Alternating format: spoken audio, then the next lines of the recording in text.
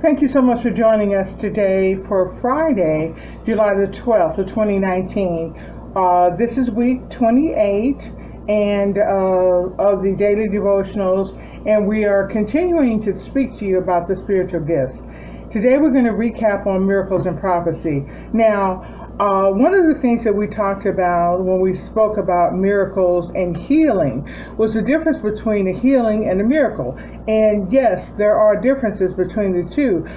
You can pray for someone and even lay hands on them and they can be healed. That's not necessarily a miracle. You can lay hands on someone and pray for them and a miracle is performed. So you have to distinguish the difference between the two, and I think I covered that pretty well earlier. But the miracle is something that is extraordinary, something that happens that simply could not have happened on its own. It's something that could not be attributed to anything other than, God doing it. It's just, honestly, it's just that simple.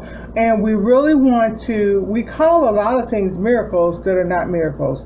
If you've lost whatever you've lost around the house, I misplace things sometimes, and or I forget about something, and I'll say, Lord, remind me, or where is it? I'll ask him where it is, and he will tell me exactly where to look for it. And that's not a miracle. That is it. Honestly, it's not a miracle. Oh, it's a miracle, I found it. We use that term very loosely.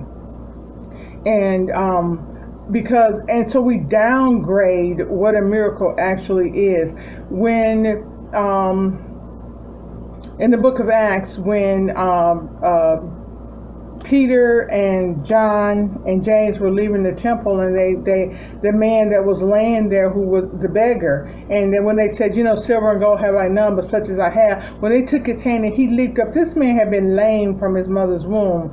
That was a miracle. That was not a healing. That was a miracle. That was something that no way it could be explained. That was a miracle. When Jesus healed the man who was born blind, that was a miracle. That was not a healing. And there are healings, people who have hurt themselves, and people who have something has happened to them, or they're sick and things like that. Those are healings. Okay, if you have a kidney transplant, let's just say that, and the kidney is it's been removed, or you need a new kidney or anything like that, and and one grows back, that's a miracle. You have a leg or arm or something amputated, your eye put out or whatever, and it grows back, that's a miracle. Okay, that's not a healing. And you may say, well, that seems kind of extreme. No, it's not. Okay, when you have cancer, a lot of people are facing cancer today. When you've been diagnosed with cancer and they know you have cancer, or you have lumps or whatever it is, tumors and things like that, and they disappear, that's a miracle. That's not a healing.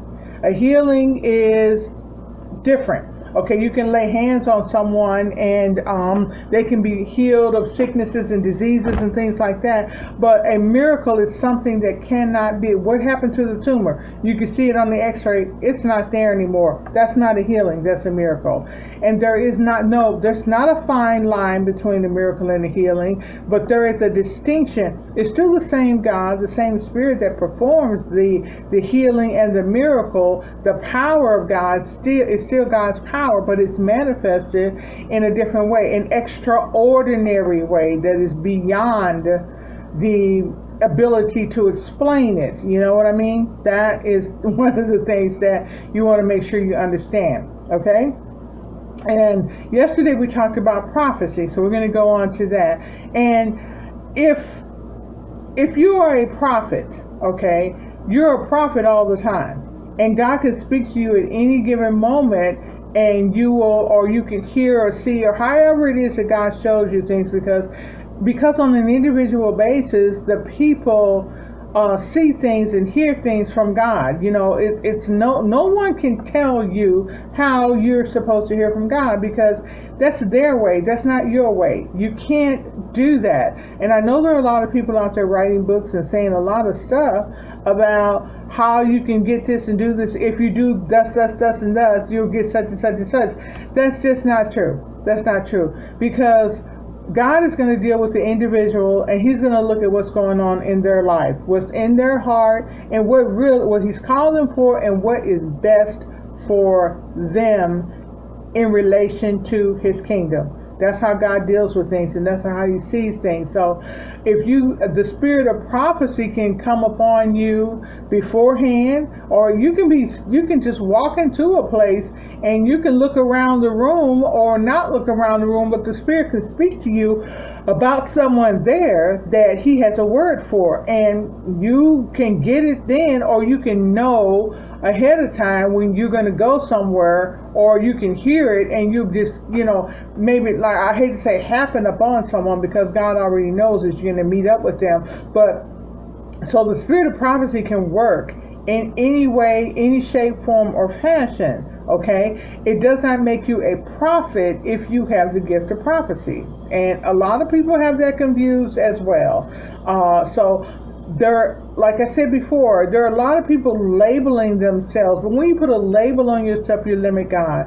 I'm not telling you that whatever spiritual gifts that the Lord has given you, that you manifest in your life, that's not it, but there is more to it than what you've been given. Now, no one's been given all 9 gifts of the Spirit. Jesus is the only one who had those, because He was perfect in every way. We have not attained that perfection yet, okay?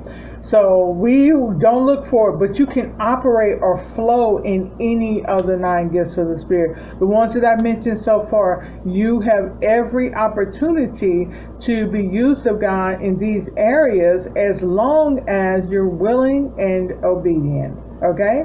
Well, tomorrow, we're going to be talking about the ability to discern. And there's a lot of controversy about discernment, but we're going to talk about that tomorrow, okay? We'll see you then.